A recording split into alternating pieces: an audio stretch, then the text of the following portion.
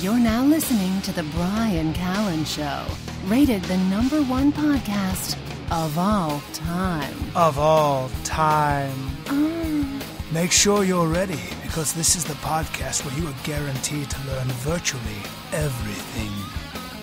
Well, today's episode is brought to you by Squarespace, which is an all-in-one platform that makes it fast and easy to create your own professional website or online portfolio.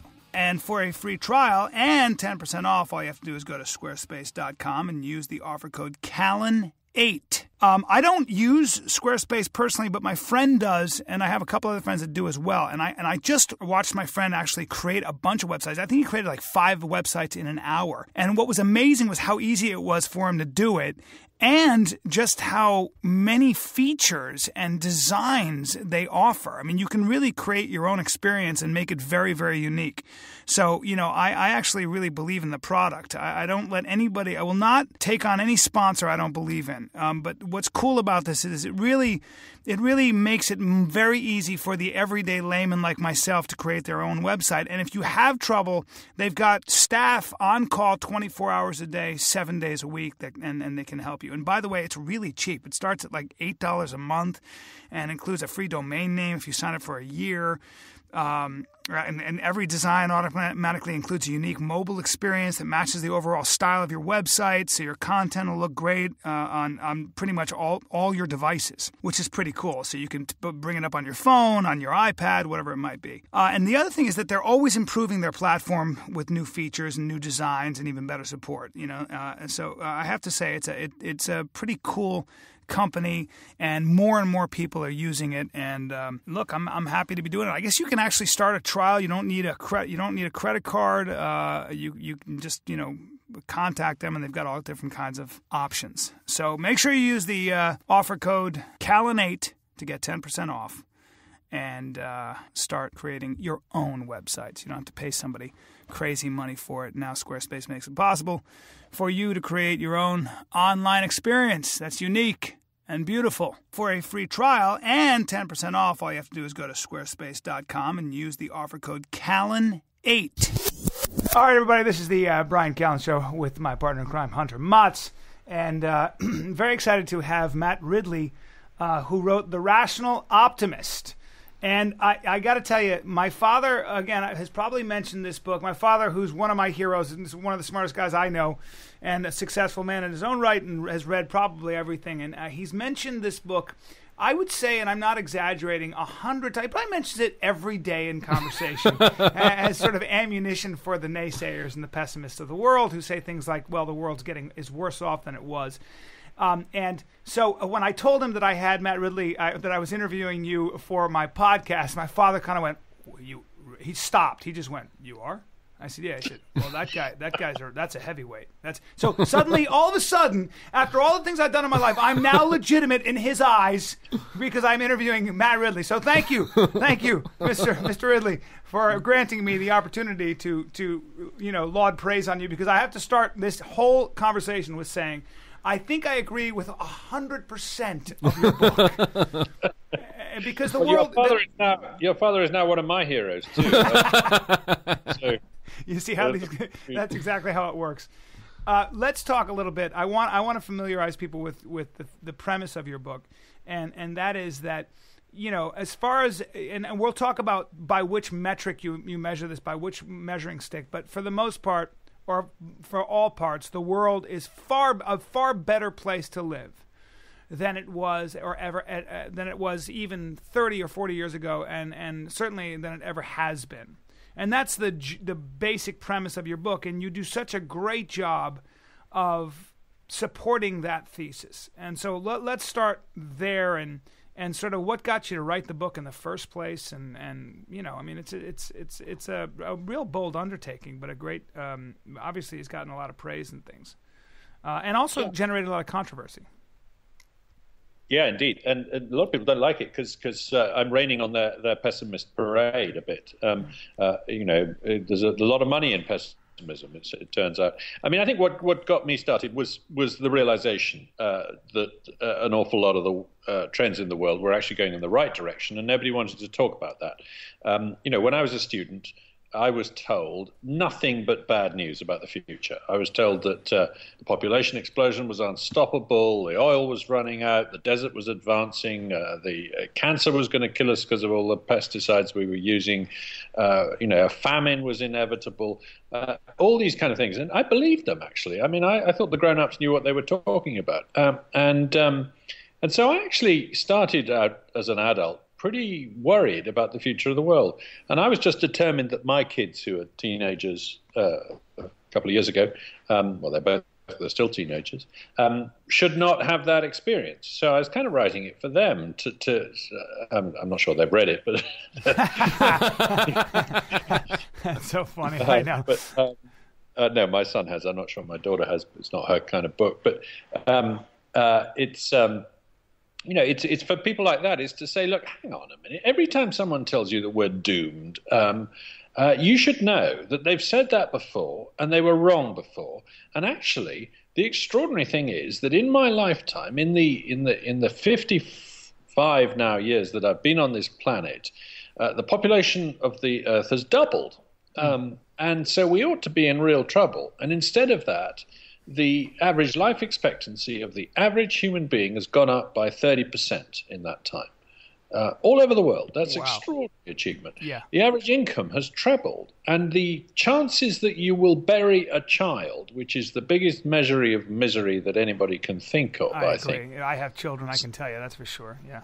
Is down by 2/3. Child mortality is down by 2/3. It's 1/3 as great as it was in the 1950s. Now, that's still too high and all that kind of thing, and you can move on to talk about other things. And people say, well, isn't that at the expense of the environment? So I then run through the amount of oil spilled in the ocean is down by 90%. The amount of pollution coming out of a car is less when it's traveling at 70 miles an hour today than when it was stationary in 1970. These are the sorts of amazing achievements in terms of the environment, in terms of human living standards. Steven Pinker has done this wonderful job since my book came out in cataloguing the decline of violence, but I mentioned some of it too. The 2000s was the decade with the lowest number of deaths in warfare in recorded history globally. It's not true for Britain or America because of Iraq and Afghanistan, but it was true globally. So these extraordinary trends that are all heading in the right direction, and I thought there was good. When I set out to write the book, I thought there was going to be a bunch of statistics that I would have to admit were going in the wrong direction. And apart from obesity and one or two other things, I had to concede very little, actually. I'm amazed by happiness. I thought happiness was something that was clearly going in the wrong direction because economists had measured it and said we were all getting miserable. And I thought, well, that was just because we were telling each other to be miserable. But it turns out we're actually getting happier. But within countries and between countries and within people's lifetimes, the trend is on the whole for greater wealth to correlate with greater happiness. It's not linear, and it's not it's not definite that you will get happier as you get richer. In fact, very, very rich people seem to make themselves pretty unhappy sometimes, but that's okay because it cheers up everybody else. Good old Schadenfreude. And give us by what metric you measure these kinds of things. I love it. I love how you describe the amount of working hours it takes to put food on the table, the amount of stored labor. You use these great economic sort of terms that we don't think about for the most part. So give us your measuring stick. Well, I'm not trained as an economist. I'm sort of self-taught in economics to some extent, and so I bring a kind of naivety to the question. And I just was curious about this question: what is prosperity? What does it mean to be better off? Why does it happen to us and not to rabbits or rocks? And the answer I came up with was that in the end, it all boils down to time. The amount of time, because money doesn't mean it. Money is just sort of lumps of gold or paper that you can lose, or what does that mean? What money gets you, or what prosperity means, is a reduction in the amount of time it takes to fulfill your needs. So, and when you think about it, we've moved steadily away from self-sufficiency and towards getting other people to do things for us. We've become more and more specialized as producers. You produce a radio show, I produce books. We have this single thing called a job. And yet we've become more and more diversified as consumers, because if you were having to consume only the things you produced, you'd obviously have to, be a farmer rather than a radio show. Well, I love the example you used with the toaster. And how one man could never make a toaster. And if you did, my God, it would take you forever, and it would be an inferior product, and it'd be a fortune, where you could buy a toaster for £4. In fact, and this was, and I think you wrote the book in 2008.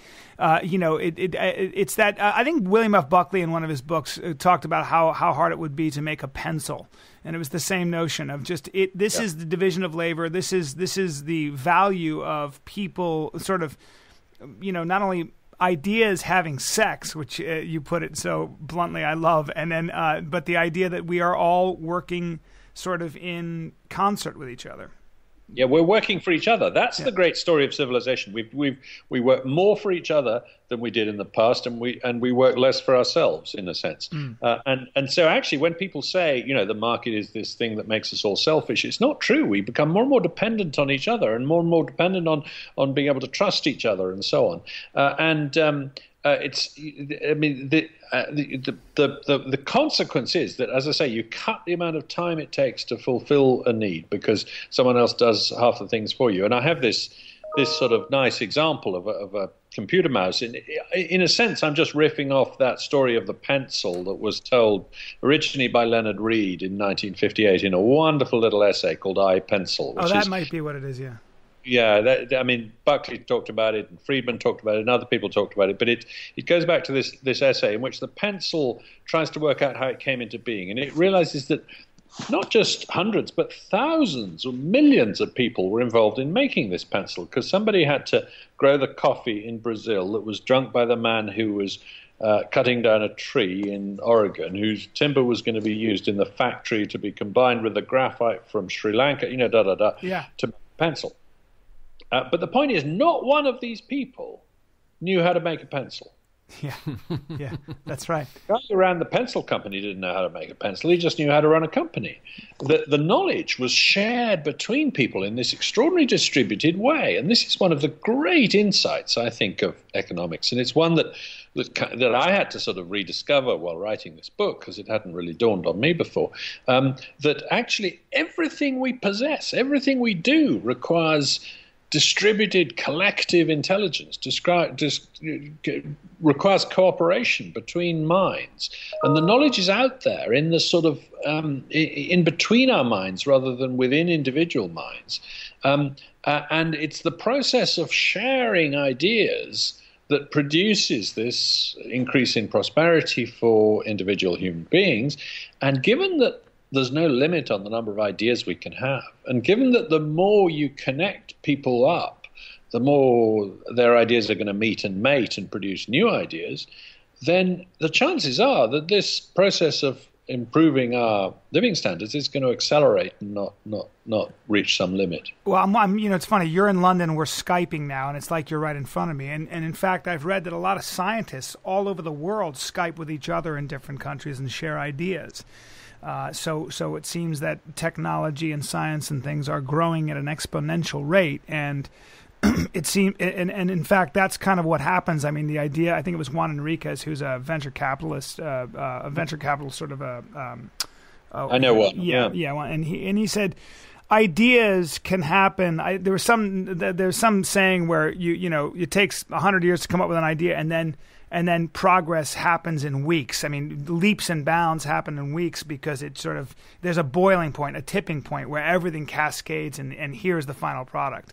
I think we're living in a time when, I guess what I'm asking is, if you were to write the book in 2013, 5 years later, right now, how would your book be different? Well, that's a good question. I mean, I was writing right in the middle of the great financial crisis. Which, by the way, we have to talk about that. That's just to stop you. That's what was so remarkable to me. I mean, the one thing I was going to ask before I read the book was, well, what about the financial, collapse? Yeah. And you addressed that, and we'll talk about that in a second. But go on. So you were saying. And to some extent, you can see that I was hedging my bets. I was saying I think growth will return, but it's just possible that we're on the brink of some terrible economic abyss. If we are, it's not because of technology and things like that. It's because of politics. That's clearly going to, if we shut down world trade, this is in 2008, then all bets are off. So I'm amazed by how growth has returned to the world. If you look at global economic growth, it shot back up there was only 1 year, actually, when the world had negative growth, and that negative growth was 0.6%. Wow. In the following year, you just never hear about this in the mainstream media. Don't. Yeah, but the growth the next year was 5%. So we had 10 times as much growth in 1 year as we'd had shrinkage in the year before. Now, that's the world as a whole, and it's not true, obviously. My country's still to get back to where it was. Your country's has just about got back to where it was before the financial crisis, but the Eurozone is still way behind. So there are parts of the world that have done really badly in the last 5 years. But that, of course, implies that there are other parts of the world that are roaring ahead. And I genuinely thought that Africa, which had had a great few years before the financial crisis, would probably be plunged back into kind of warfare and, disputes and all these problems. In fact, Africa has come roaring back and is having 5-6%, in some countries 8-9% growth. Wow. So extraordinary. Your example of Botswana blew my mind. I thought when you described the country, you were talking about the Congo, 8 different tribes and all these things and all kinds of disease. I thought, oh boy, this is going to be and Botswana, which with faster growth than like Peru and Bolivia, and I was just like, wow. And that was really an eye-opener. Yeah, it's a very good country and all that kind of thing. But, Botswana has this extraordinary track record of sustained economic growth. So it can be done, even in a landlocked African country like Botswana. And the other statistic I came up with early in the book was that there are just 5 or maybe 6 countries that have seen living standards decline since 1950.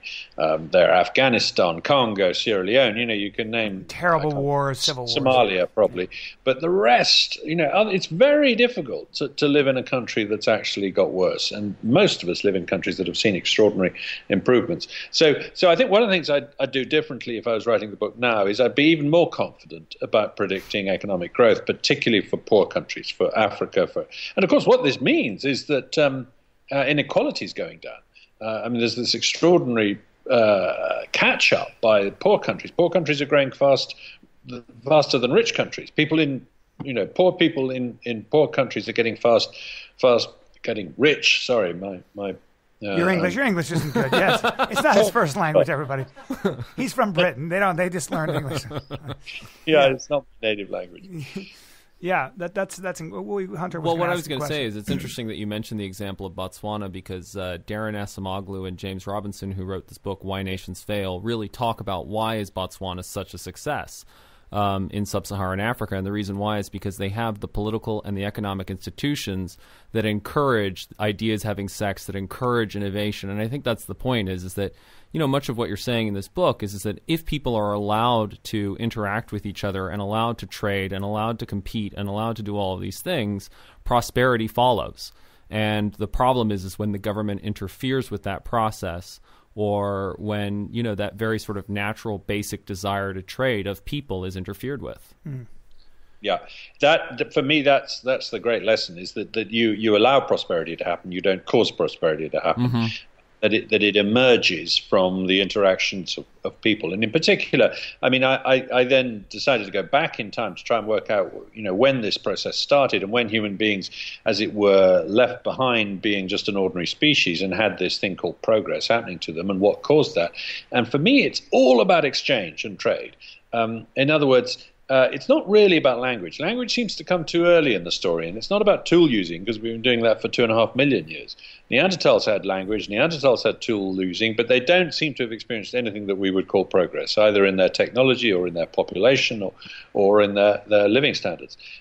What comes along suddenly in Africa a couple of 100,000 years ago is people who swap things, who say, look, I've got too many axes, you've got too many spears, why don't I give you some of mine, you give me some of yours, and we're both better off for the deal. And once you start that process, you get good at making axes and he gets good at making spears. So actually it takes you less time to get your spear from him, because you only have to make one extra axe, and so on. And so you get this extraordinary fast breeder reactor, this virtuous circle whereby you build this prosperity. So I think the habit of exchanging one thing from another is right at the heart of human living standard changes, and has been for hundreds of thousands of years. And it's what explains why institutions work for the betterment of human beings when they do, is because they encourage people to exchange goods and services. They encourage people to do things for each other. You know, this book should be sold right along Guns, Germs, and Steel. It should be the sequel to Gun in some ways. I really was kind of thought, what a great compliment to that book. And you say, let's talk about goods and services, because you're a huge proponent of the marketplace when it comes to goods and services. It just works. Free markets work when you're dealing with goods and services. They don't work when you're dealing with capital. And you were a banker, I think, and you're pretty critical of that. And talk about that a little bit, because, you know, in my country, and I'm sure in Britain as well, you hear a lot of people say, well, capitalism has failed to an extent, and we need to come up with a different idea, maybe more socialism, more central planning. It's becoming too crazy and chaotic. Well, nothing, of course, I couldn't disagree more. I think what's making America work, in fact, is commerce in the internet. It's still, at least the government hasn't figured out a way to get their hands involved in that. I've always believed in free markets, but they do have a point when it comes to, it seems, capital markets. They tend to bubble and then tend to burst, and people lose all their savings. Talk a little bit about your pessimism in regards to capitalism when it relates to actual capital, money markets, etc. Yeah, well, I've even been using the phrase recently for my views, which is that I'm a free market anti-capitalist. Which and by the way, guess who's stealing that right here? Go ahead. Yeah. And so will Brian's dad. I think in some ways, what we now call capitalism, and what most people assume you mean when you say capitalism, isn't necessarily a very free market thing. It's a bunch of big businesses that talk to each other and that cartelize the market if they can, and in particular they get government favors, and they spend a lot of their time speculating on the future value of assets, whether it's shares or other kinds of financial instruments, which isn't really about goods and services, and it isn't really about markets. And the penny dropped for me when I was listening to the wonderful Nobel Prize-winning economist Vernon Smith from Chapman University. And he was talking about the difference between markets in goods and services versus markets in assets. And he invented experimental economics, which is this thing where you put a bunch of undergraduates in a room and give them $10 to play with in a particular kind of game and observe what happens. And basically the conclusion of his first 10 years of experiments was that if you simulate a market in goods and services, hamburgers or haircuts, things that you consume, then people end up discovering pretty efficient outcomes. And it doesn't matter if the information's asymmetric or whatever, people end up getting the best deal for everybody once the system has settled down. That markets are extraordinarily efficient things. But if you simulate in this experiment goods, markets in assets, markets in things that you can hoard and resell at a profit, if you're clever, then you get a bubble and then you get a bust. And you get that every time. And you get it even when the same undergraduates have played the same game 10 minutes before and it's gone wrong and everybody's ended up ruined by the bust. So in other words, there's this inherent problem once you've got goods for resale that you get speculative bubbles followed by busts. We don't seem to be able to prevent ourselves doing them. And when you're in the bubble, you don't think you're in the bubble. You justify the fact that, prices should be this high. And of course, this is classically what happened in the housing market and in the financial markets generally in the run-up to 2008. And by the way, it's happened in our financial markets. I'm talking about the United States. It's happened over and over again for the past 150 years. Yeah, and even further back to the Dutch tulip crisis and, That's right. South Sea bubble in Britain and the Mississippi Cup in France and all this kind of thing. And we haven't learned, and we're still not learning.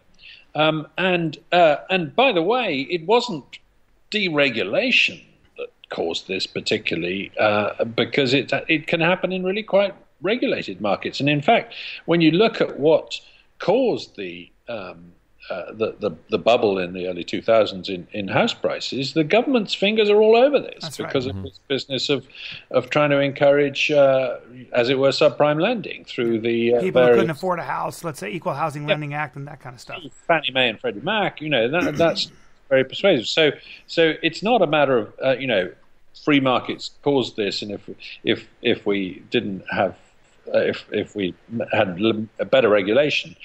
I mean, of course we do need regulation in markets. But when people say to me, isn't it obvious that we need more regulation?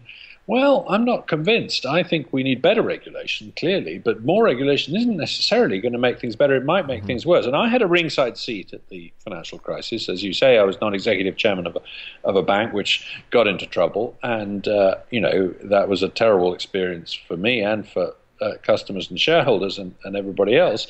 But people say, well, why did you ignore the regulators? And I say, I didn't. The regulators just come and see us regularly and sit down and talk about it. And they would say, your business is in great shape. You're a low-risk institution. And we would say, what should we be worrying about? And they said, you should be worrying about credit risk. And we would go away and say, right, well, that's what we'll worry about.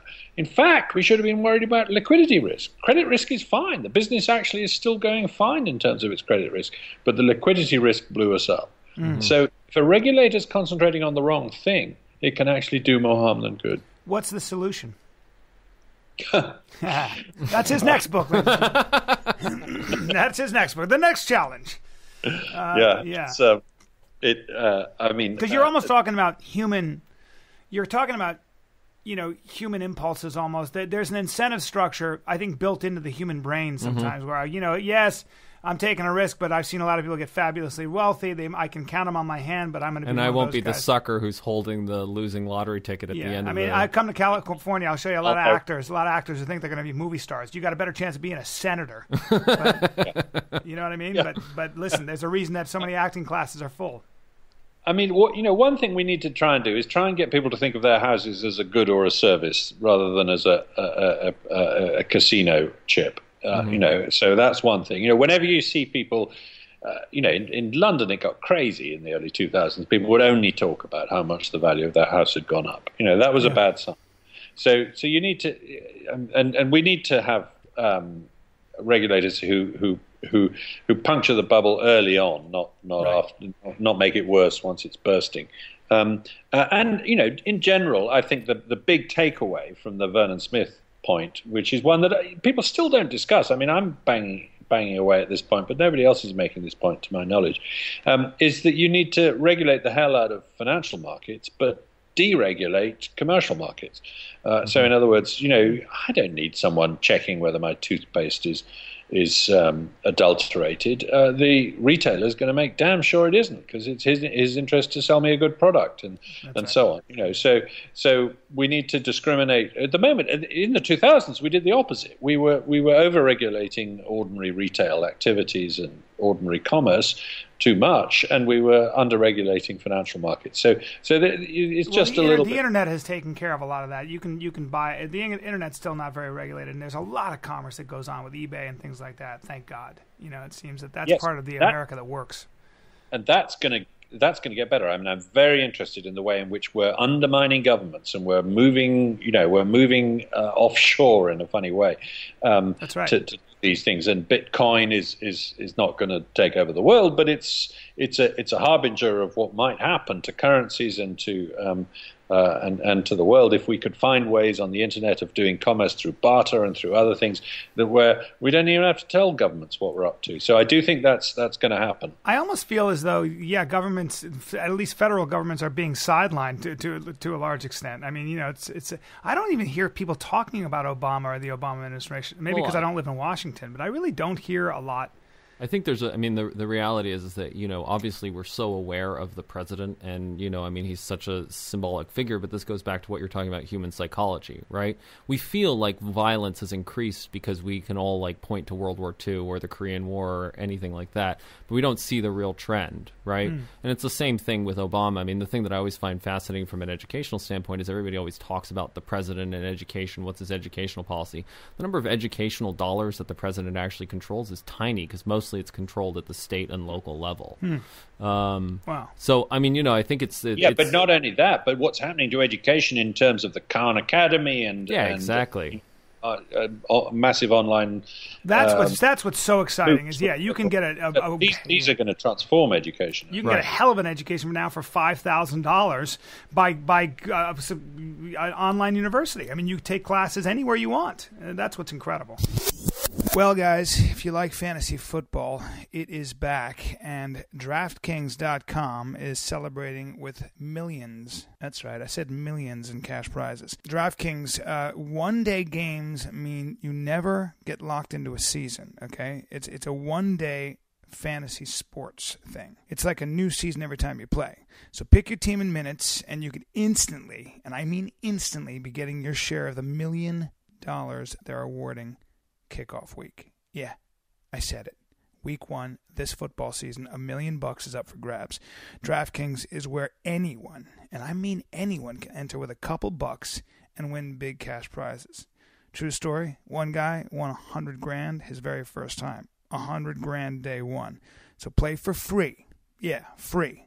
At DraftKings.com, enter Callen, Callen, with your first pay game and get free entry. I love free. Into the $1 million kickoff bash. Seriously, free entry. That could win you thousands just playing fantasy football. Use Callen, my name, Callen, at DraftKings.com. Let me say it one more time. DraftKings.com. But only if you like football. And if you're an American, which I am. Yeah, and the idea that education should remain stuck in this medieval model where you all gather in one room and one man stands up front and pontificates, that's got to go. Hunter's written a book about education called The Straight A Conspiracy and talks about how education now is taught, it's a tyrannical sort of model, if you will, right? Rather than the bottom-up one, I guess. Yeah. Exactly, and that's the whole point is that ultimately, what we're seeing now is that there's basically, the first thing that you have to do is that, we've been convinced that the man in the room has all of the answers, which is why we keep on showing up to the room. But there's a growing realization as people are going out and teaching themselves through the Khan Academy that you don't need the man in the room, right? All you really need is an access to an internet connection, and then you can find whichever teacher works best for you, which really just puts the student in charge instead of the teacher. Yes, and the teacher himself eventually gets replaced by the internet in some way. I mean, the one of the most inspiring people I've met since my book came out, I met him at TED Global, and he's recently won the TED Prize, is Sugata Mitra, who is the guy who is behind the movie Slumdog Millionaire, because he did this extraordinary experiment where he put a laptop in a slum in Delhi and worked out what people did with it if they could get access to the internet. And he then came up with this extraordinary thing called self-organized learning, which is you go into a school in a poor part of India where they don't even speak English, and you give them computers with access to the internet, one for every 4 children. It mustn't be 1-to-1. That spoils it. And you say, here's a question. Here's a well-posed question. I'm going to come back in 3 weeks and I want to know the answer. And his question was, what is biotechnology? the first time he did this. And the teacher said, you can't ask questions like that. They don't know anything. Right? They don't speak English. They've never used the internet. He said, I don't care. I'm not going to give them any hints. I'm just going to walk away.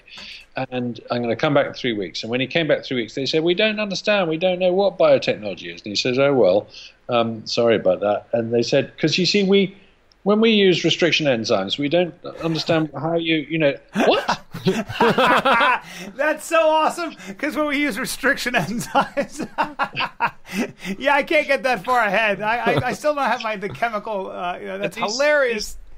These 12-year-old Indians with no English had taught themselves, middle-level chemistry. Technology. Incredible, man. He's done this all over the world now. He's got some wonderful stories about it, and he, it's not the whole answer. You still need good teachers, but it's amazing what you can do through self-organized learning. And the other thing too is that the majority of the work is being taken on by the student. Like the student goes in, makes all the progress they can on their own, which really frees up the teacher's time to then be able to provide those little tweaks and those little adjustments. That's right. But you take on two things, and I want to talk about climate change and organic farming. It's 5 years later. How do you feel about climate change? Because you basically, there's a large political element in climate change. Maybe you could explain that, because climate change and the warming of the planet is considered gospel on the two coasts I spend my time, which is New York and California, and certainly I think a lot of the country and a lot of the world believes that global warming is a very real threat. I don't know where I'm at. I'm on the fence with it. I don't know enough. Don't spend enough time with it. But what does your research tell you 5 years later? Are you worried that the oceans are going to rise? Are you worried we're going to all die? What's the prognosis, sir? Yeah, it's a key question, and it's one that I agonized about whether to even include in the book. Several people advised me, look, don't put it in because it'll distract from the other messages you've got and so on. And I said, well, I've got to put it in because I'm criticizing every other doom-saying scenario that people have done, and they've all been wrong so far. And my gut tells me that this one is exaggerated too, just like all the others have been exaggerated. And not just my gut, but my head tells me that. I've actually been writing about climate change on and off since 1988, I realize, is when I first published an article on climate change. And at the time, I was a standard alarmist. I read the physics, and I saw that carbon dioxide is a greenhouse gas. And I still think that. I still think it is a greenhouse gas, and I think that we are increasing its concentration and we're likely to cause warming.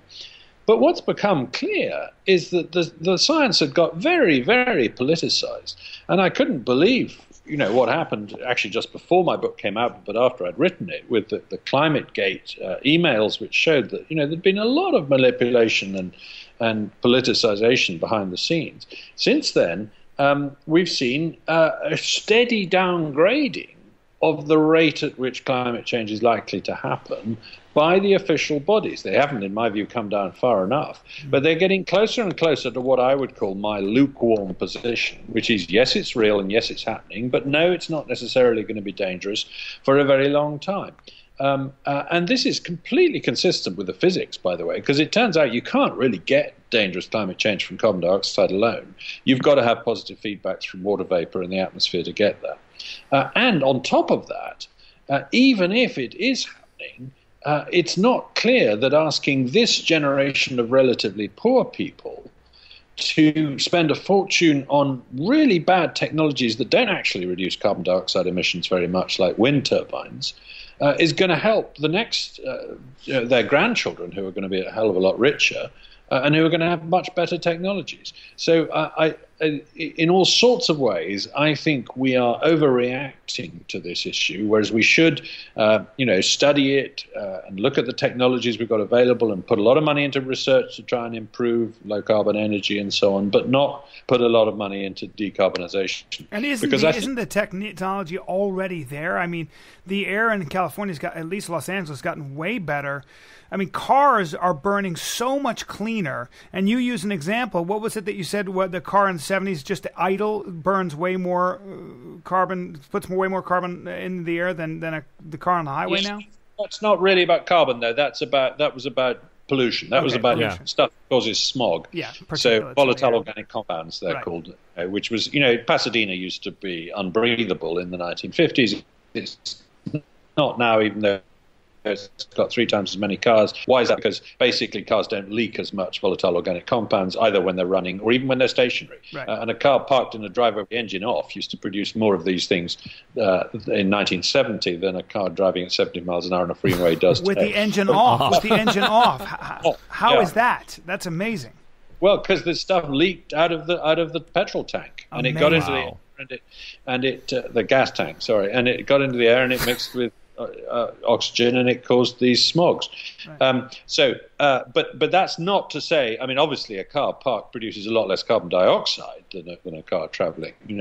But sure, engines are getting more efficient, and we've increased and we have decarbonized the economy. And that's the other interesting thing that's happening is that if you look at the global carbon to hydrogen ratio in our fuel mix, because we basically get all our energy from either oxidizing hydrogen or oxidizing carbon. And that's why they're called hydrocarbons, because they've got carbon and hydrogen in them. And by switching from wood to coal to oil to gas, we've steadily reduced the amount of carbon we burn and increased the amount of hydrogen we burn. And it's a wonderfully steady progression, actually. It's a very straight line. It was discovered by somebody called Jesse Orzabel at Rockefeller University. And if you plot that line out, we're going to hit pretty well 0 or 90% hydrogen in 2070.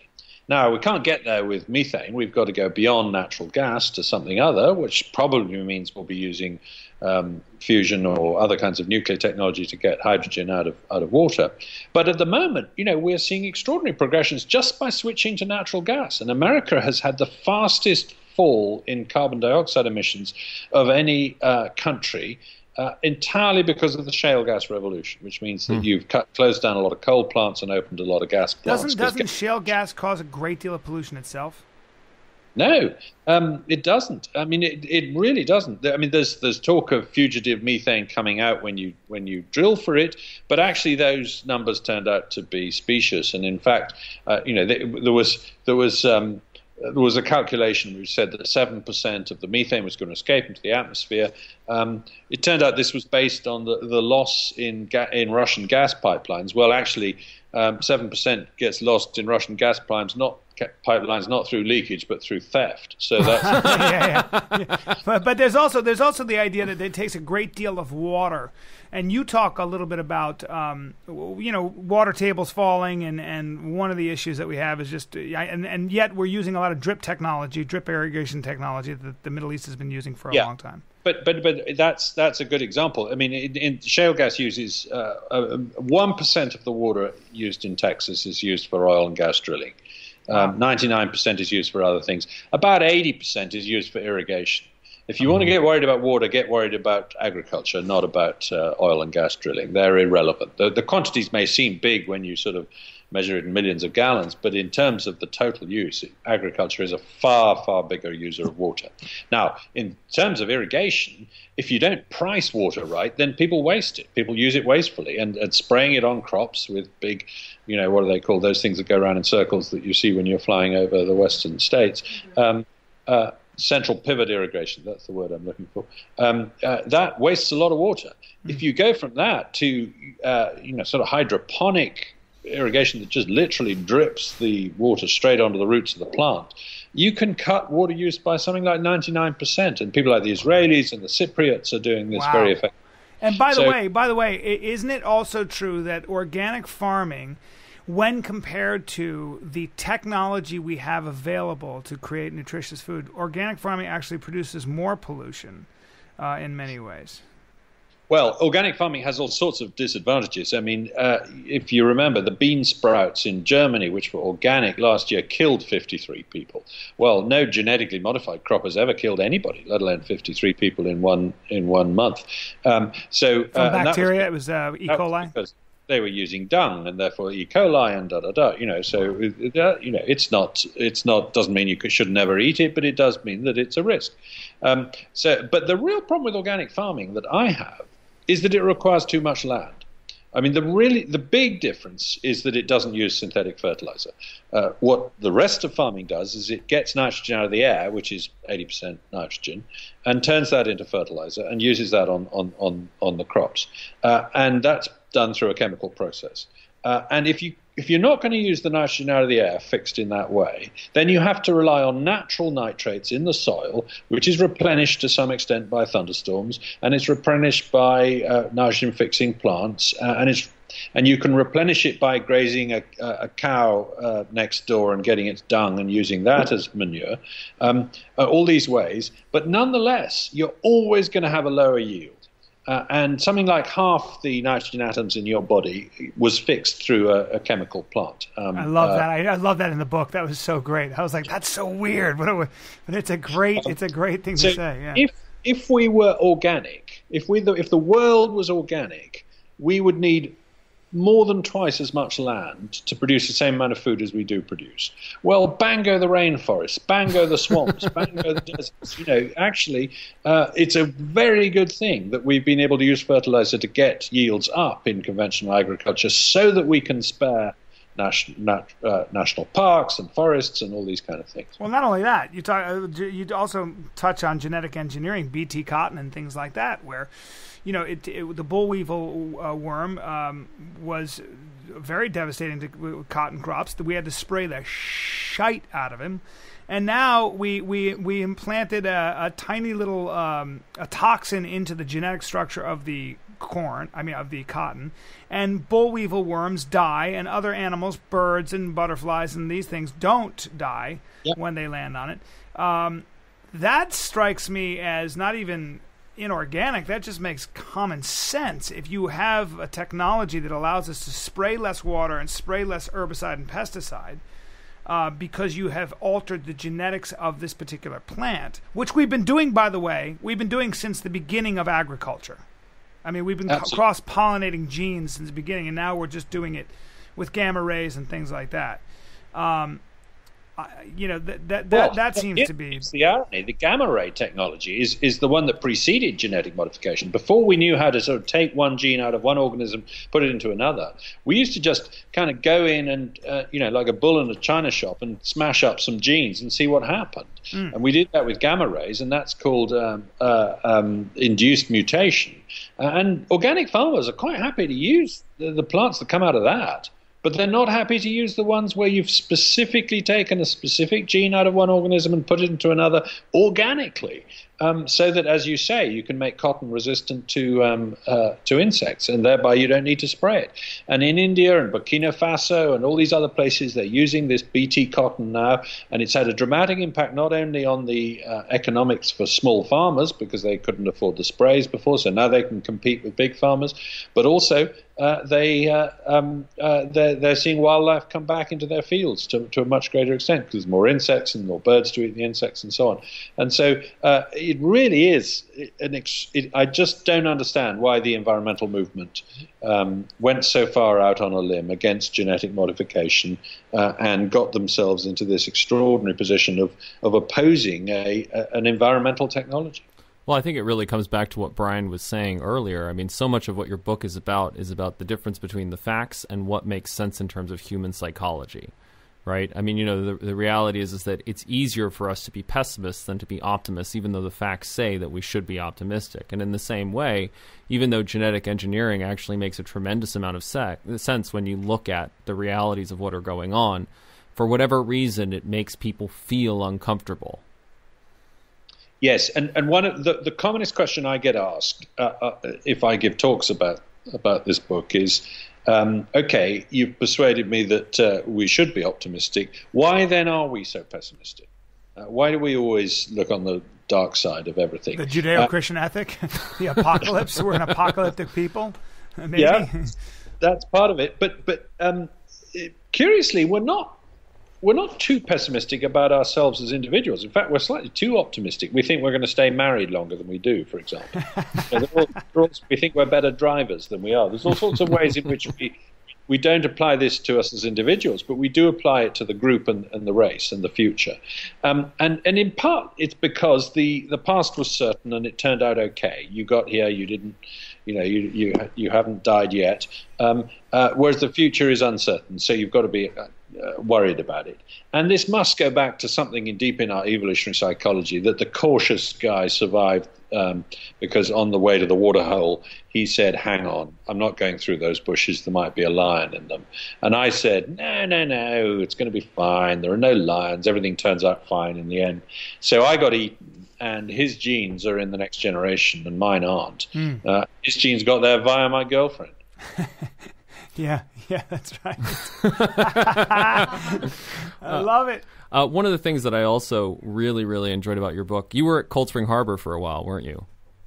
Yes, I never actually spent I used to sort of dip in and out, but I spent one summer there finishing a book. It's a wonderful place. Yeah, I was actually there. I worked there for a year and lived in Dr. Watson's basement. Oh, you did that? Yeah. That's fantastic. Yeah, I knew there's a distinguished group of people who've done that. Yeah, and you and I went to the same high school as well. But the thing that I was going to say is, I went to Eton. Yeah, I went to Eton, despite the American accent. I was going to say, what's wrong with your accent, Hunter?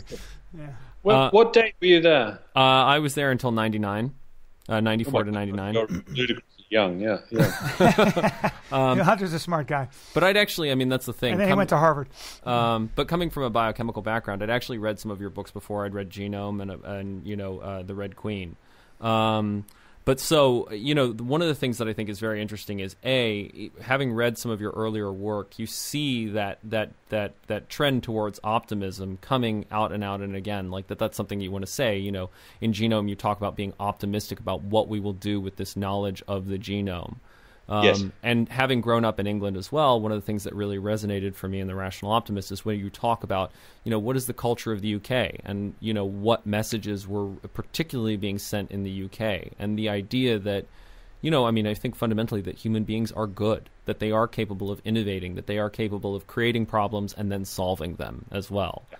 And, I think that's what's so powerful and so important and life-affirming about your book is the fact that, we do back ourselves into corners, and then amazingly, we always seem to find a way out because human beings are able to create and innovate when we collaborate. Yes, and a couple of thoughts there. The first is that you're right. When genomics was sort of in the news around the turn of the century, and I was writing about it, I was very struck by how much more pessimistic Europeans and Brits were than Americans at that stage. Because if you said, if you gave a talk about the possibilities of genomics, an American would say, does this mean one day I'll be able to sequence my genes and find out, how I can make myself healthier? And a Brit would say, does this mean one day someone's going to sequence my genes and discriminate against me? Talk about glass half full, glass half empty. Yeah. And of course, but in some sense that distinction disappeared over the last 10 years. I don't think you Americans are as optimistic as you used to be. Maybe that's... It might be the financial crisis. It might be the two wars we've fought. I don't know what it is. I think it comes and goes, but I think the American character is almost always way more optimistic than most people. It might be that pioneering mentality. That's true. The one thing I've noticed... And also, you're descended from people who had some get up and go and some ambition and whereas we're descended from the people who stayed behind. That's right. It's a very aggressive culture, the U.S., I have to say. It's so fast-moving, and I always... On the other hand, 150 years ago, Victorian England, it was can do. Anything can happen. We can change the world. We can solve any problem, etc. So what happened to our culture that it became so? I think like anything else, people's cultures get fat and lazy and relaxed and rest on their laurels. That's Italians have been doing it for 2,000 years. That's always the rub for success. I've just done 2 interviews in Italy because my book is with Italian journalists because my book's just coming out in Italy, and boy, they were pessimistic. I bet you must be fighting an uphill battle, but Europe needs your book. That's what's and that's what's so interesting. Do you know? You mentioned. Do you know? Have you ever heard of Martin Seligman? Martin Seligman. Sullivan. Seligman. Seligman. Oh, yes, I have. Yes. Yeah. Well, he writes about, his basic struggle was, for the last 100 years, psychology has been focused on taking people from being utterly miserable and dysfunctional to like vaguely normal. Wouldn't it be nice if we could aim to actually make people happy?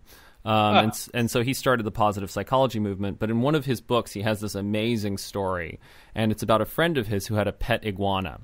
And the pet iguana was like sluggish. It wouldn't eat. He was really worried. He thought the iguana was going to die, all of this sort of stuff.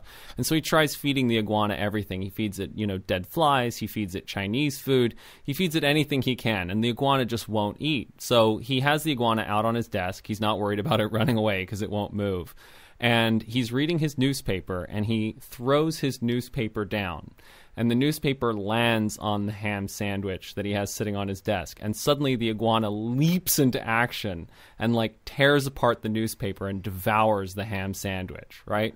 And the reason why is because suddenly the iguana needed to struggle for its food. Yeah. And I think that's the thing, is I think that, it is the process and the business of struggling and striving, right, that makes us optimistic. You have to be like constantly fighting for things in order to feel like that. Because if you are sitting around in the couch and have just sort of settled into, some sort of torpor, some sort of sluggishness, that's when you descend into a pessimism. Yeah, well, the Tennessee Williams wrote a great essay called The Catastrophe of Success. And he says the wolf at the door is not struggle, it's luxury. And it's a great essay. What do you think the Genome Project? And I mean, is there any reason for me to get my genome? What would I learn if I had my genome done? Would I learn what my origins were? Would I learn? What would I? I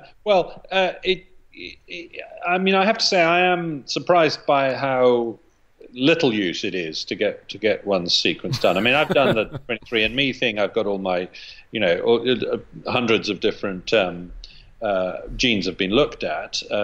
It's just this $200 thing you send off a toothbrush, etc. And it is fascinating. But medically, it's pretty useless. I mean, it tells me I've got a very slightly higher risk of this, that, and the other. But, we're talking 2% instead of 1%. You've got 1%, 2% risk. Well, that's not going to change my life. Now, of course, it might find that I'm in one of the really high-risk categories for Parkinson's disease or Alzheimer's or something like that, and that would change my life. So it could give you a big dollop of bad news. But on the whole, it does very little to change your world at the moment, which is surprising.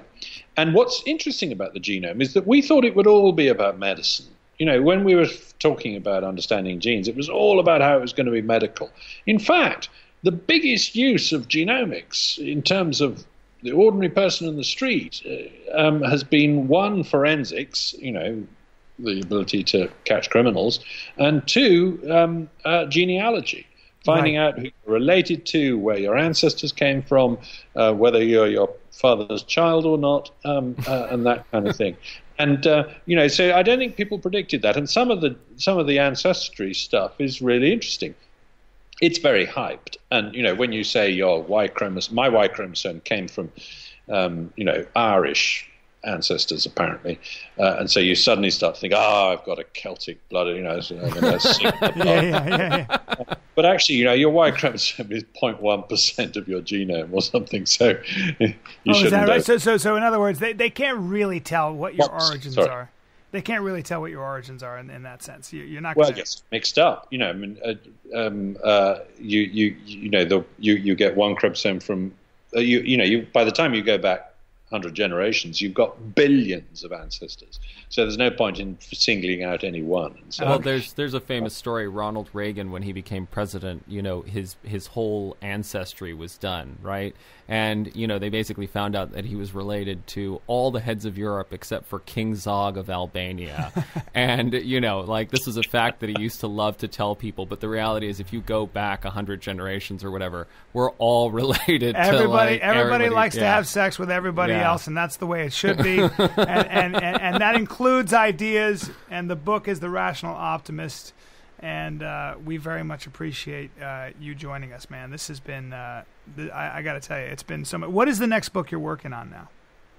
Bryan and Matt, I'd just like to thank you for having me. It's been great.